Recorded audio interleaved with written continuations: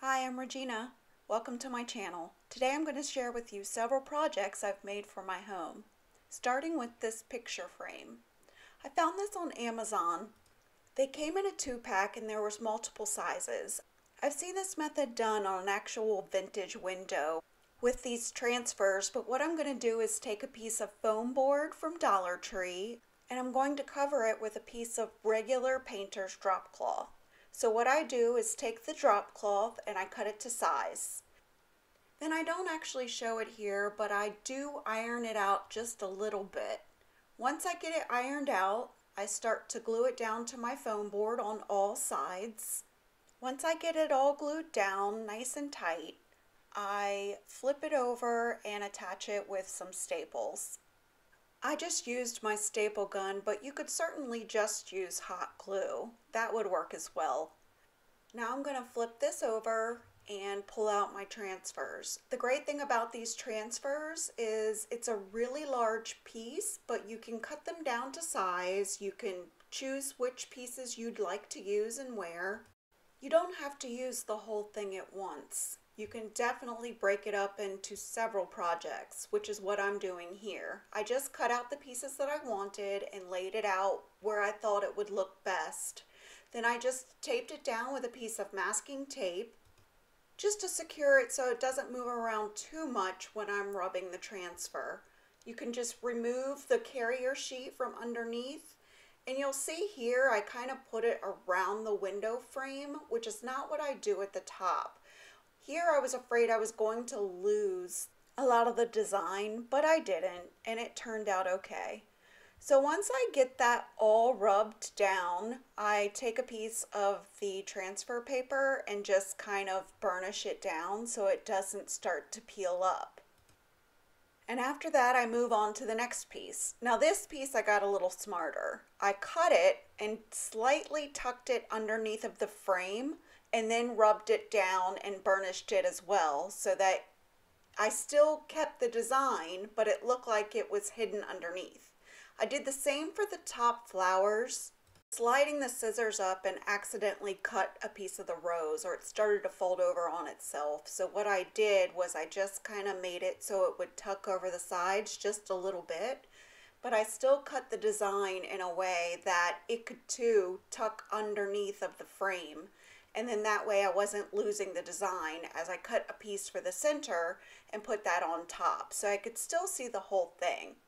So I finished getting it transferred on and take the carrier sheet and burnish that down as well. And honestly, it looks great. You can't really see any of the imperfections and it's absolutely gorgeous in its new space. Please stick around to the end so you can see how I styled everything together. It's absolutely gorgeous. Also consider subscribing to my channel if you like what you're seeing. I have more to come. Okay, our little birds. So I found these cute little birds at Dollar General and I thought, obviously not my style, but they had great texture and they're going to be really pretty painted. Each of them were only $1, which is a great buy. And if you see something that you like, whether it's at the thrift store or at the dollar store, definitely pick it up because you can make it into something your own. As you see here, I think I'm petting the nice little birdie, not really sure. So what we're going to do is I'm going to give the first little bird 2 coats of Waverly chalk paint and Ballet slipper. So I'm just trying to take my time and make sure that I get into all of his nooks and crannies. These 2 birds were actually like concrete and the other 2 are definitely resin. Once I get his first coat on, I'm going to let him sit for a little bit to dry. Then I'm going to move on to our next bird and I'm going to use Waverly chalk paint and Ivory. Again, I'm taking my time to make sure I get into all those little nooks and crannies and make sure he too gets a nice base coat. After I give both the base coats, I do go back in and give a second lighter coat just to make sure that you can't see any of the really bright colors poking through. And obviously these little baby birds are so much prettier already. Now it's time to work on our little birds. First, I'm going to take the little blue bird and I'm going to paint him in white Adirondack. I'm paying close attention to make sure I get underneath all of his feathers. Once I get a good coat on him, then I'm going to switch to our little cardinal. Our cardinal I'm going to paint in Waverly chalk paints Elephant Gray. Once I get him finished, I let them dry and then give them a second coat. Now I'm going to take some finishing wax by Jolie in white, and I'm going to white wax all of the birds. Yes, even the lighter colored birds. And that's because the lighter color birds are going to get waxed with dark wax, and I'm super afraid of the dark wax. I'm always nervous that I'm going to make it way too dark, and what this allows me to do is to wipe it back, and when I wipe it back, the white mixes in with the dark and therefore doesn't let it get too much darker than what I really want. Now I'm just going to continue to build the wax on the lighter colored bird until you can see all of the little details in his feathers. If you wipe it back and still are not happy with it, you can definitely go in and dip your brush back in the wax and then reapply until you're satisfied with the way he looks. Now we're going to do the same with the little birds. We'll take our white wax and make sure that we're paying attention to all of the fine details in their feathers. After I get both of them done with a nice coat, I'm going to start dipping into the dark wax. At first I'm being very light-handed, and then I decide, oh shoot, just go for it. And I start pushing it down into his little feathers. He looks a hot mess. I'm definitely going for an aged look. I just don't want him to look super grungy. So I am pleasantly surprised when I start to wipe it back that he's not as dark as I thought he would be, even with the white wax. So then I go back and I wipe a little bit more and I decide I want to brighten him up just a little bit more. So I take the white wax and I just go ahead and just cover over top of the dark wax that I just did, and then wipe him back again. And I think he looks great. Now I repeat the steps for the big bird, and I do the exact same thing. I push the wax into all of his little details, I wipe him back, I go in with the white wax, and done. I think all of our little bird friends turned out great, so stick around till the end so you can see how I styled them together. Okay, this project here. What I did was I took a Dollar Tree bamboo cutting board and some beads, and what I'm going to do is I'm going to make a little riser. Now, to say that this craft almost didn't make the video is an understatement. After I get our beads glued on for the feet of the little riser, I do 2 coats of the Ballet Slipper Waverly chalk paint. Now I'm just taking some white chalk paint and I'm going in and I'm dry brushing it. And immediately I know this is not the look I'm going for at all. I decide to push forward, still not liking it, thinking I'm going to take a sanding block, do a little sanding, and still I end up and I'm just, well, you can see my frustration. After sleeping on it, I decided that I was going to kick it up a notch. So I took IOD's Trimmings molding, it's the Trimmings 1, and decided that I was going to put some trim around this to make it a little more high-end looking. So what I did was I took my air dry clay, and this is actually the air dry clay from IOD. So I added some cornstarch to the mold to help it release easier, and I used IOD's air dry clay to press into the mold. As you can see, it releases like butter. And then I take some Quick and Thick by Tite Bond and I put a nice layer on the mold. I wipe it back a little so I make sure I don't have any goopy spots dripping or anything, and I attach it to the side of my riser. Now I'm going to continue to repeat the steps, put cornstarch in my mold, and press the air dry clay in to release more. Here's the IOD clay that I've been using, and I continue to build the pieces and glue them on as I go.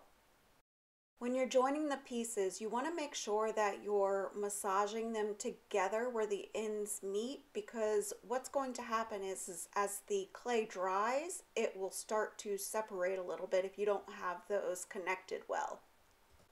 Okay, so here's where it took a wrong turn again. I had some bad paint and I started to paint it and it was coming out like stain. So what I had to do was I let that dry and I tried to wipe it back as much as I could, let it dry, and then I came back in with Waverly chalk paint and elephant. I got into all of the details around the sides and on the bottom feet of the riser, and then gave it 2 good coats on top. After the trouble it gave me, I really wasn't sure if I still was going to include this, but here I am plugging along.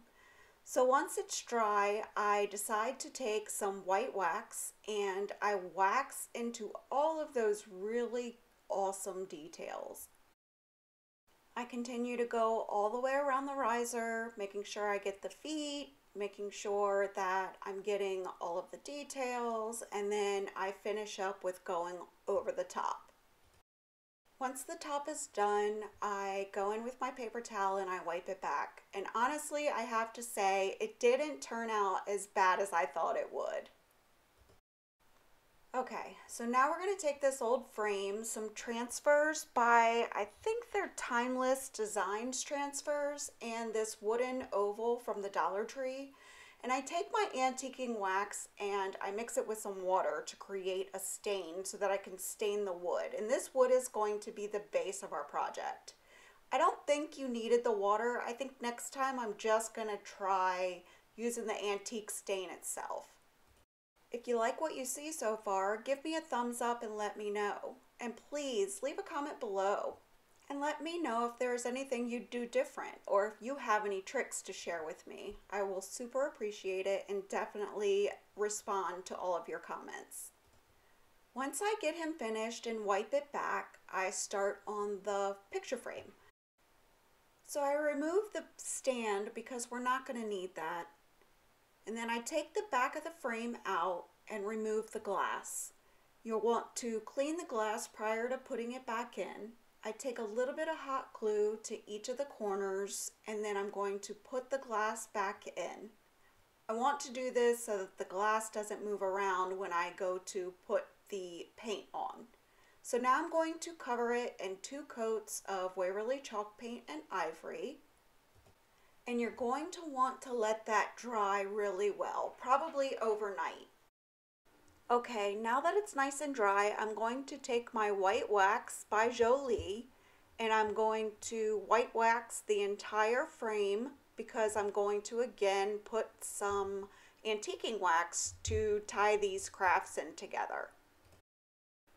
Once I'm satisfied it's covered, I'm going to go in with my antiquing wax and I'm just going to rub it in to the corners and around the frame, just aging spots that would be typical of age. Once that's done, I rub it back until my eyes are happy and then I start on the base. What I do first is I go in with a little bit of the white wax and then I feel like it needs something darker. So I take my dark wax and I start to brush that on and wipe it back until I'm happy. Now that I have that wax on there, this is where I want to put the transfer. So I'm putting a nice thin layer of Mod Podge over top of it and letting that dry. So hopefully the transfer will not pull up my paint. Now I'm going to take the Memories of Paris transfer by Timeless Transfers and I'm going to just decide which pieces I want to use. The great thing about these transfers is you can mix and match, you can cut them up, you decide what you want to use and where. So now I'm going to transfer these down and I found that the stick, I was having a problem with the stick, so I even go in with the plastic scraper that I have there on the side to try to get it to stick down without pulling up the paint.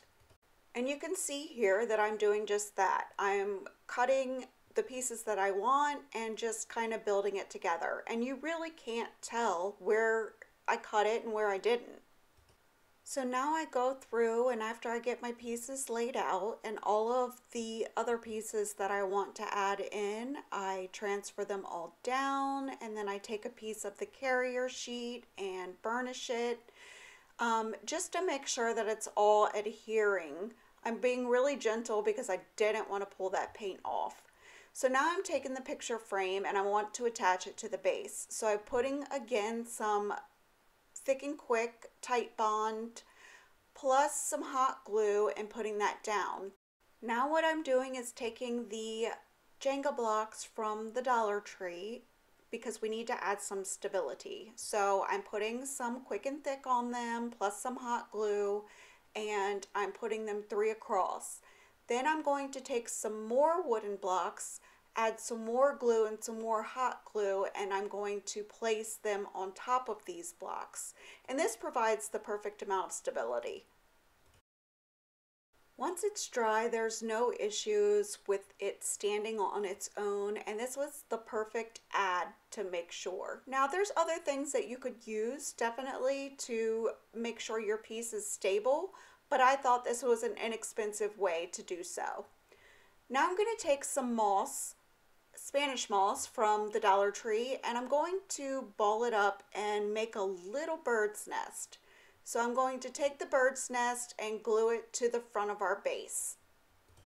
Once I get it glued down, I go looking for some eggs. I came across this little teeny bird's nest that I had in my stash, which I could have just used this, but instead I decided to pull the eggs out and rekindle them and put them inside my new bird's nest.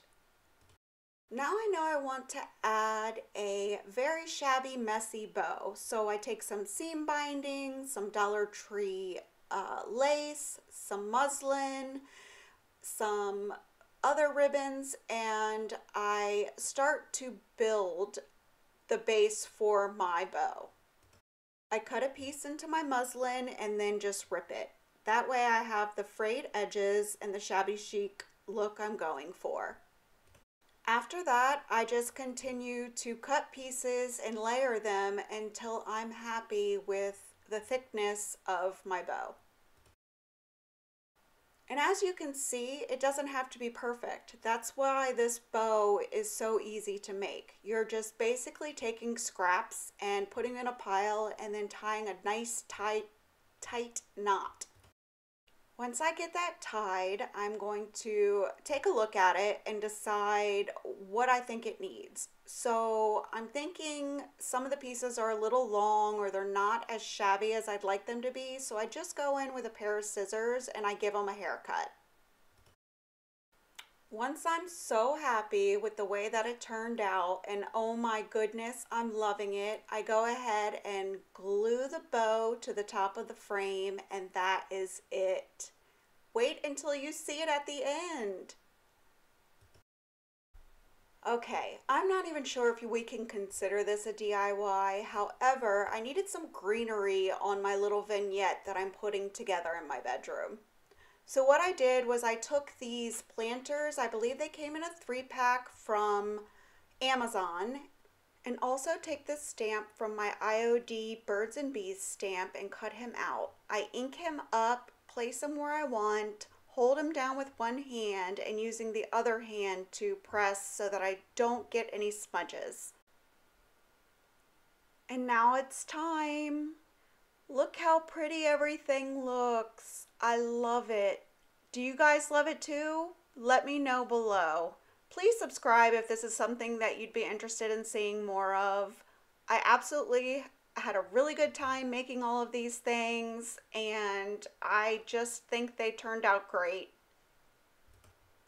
Thank you so much for watching. I really appreciate it. Bye-bye.